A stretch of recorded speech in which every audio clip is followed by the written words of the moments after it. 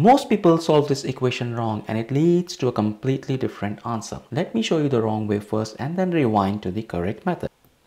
16 divided by 8 equals 2. And here we have 4 square which equals 16.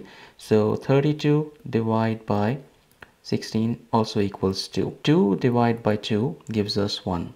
Which seems right, but this answer is not correct because according to the order of operations, we must solve parentheses, then exponents, then multiplication and division, and finally addition and subtraction. Remember, if in any equation you have both multiplication and division available, you must work from left to right, and same goes for addition and subtraction.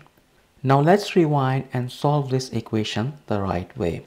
So in this equation, we have division operator 3 times and we also have exponent. And so according to the rules, we must first solve exponents. So 4 to the power 2 equals 16. Our equation becomes 16 divided by 8 divided by 32 divided by 6. Now in this equation we have division operators available 3 times, and as per the rules, if you have multiplication or division available in an equation, you must work from left to right. So let's solve this left side first. 16 divided by 8 gives us 2. Our equation simplifies to 2 divided by 32 divided by 16.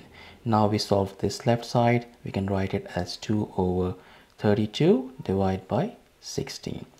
This cancels out and leaves us with 1 over 16 divided by 16. To simplify this further, we can use KCF rule: keep, change, and flip.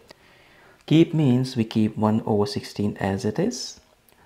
Change means we change the divide sign to multiplication. And flip means we flip this 16 over 1 as 1 over 16.